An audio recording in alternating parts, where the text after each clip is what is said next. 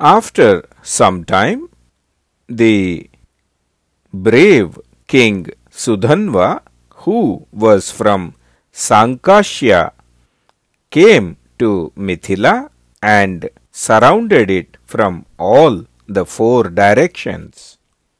King Sudhanva sent his messenger to me and said that you must give me the divine bow of Shiva along with your lotus-eyed daughter Sita immediately to me. O Maharishi Vasishtha, I refused to meet both of his demands.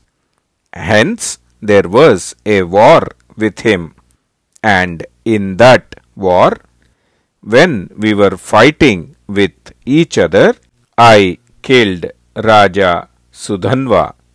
O best among the Munis Vasishtha, then once King Sudhanva was killed, I gave that Sankashya kingdom to my brave brother Kushadhwaja and made him the king of that place.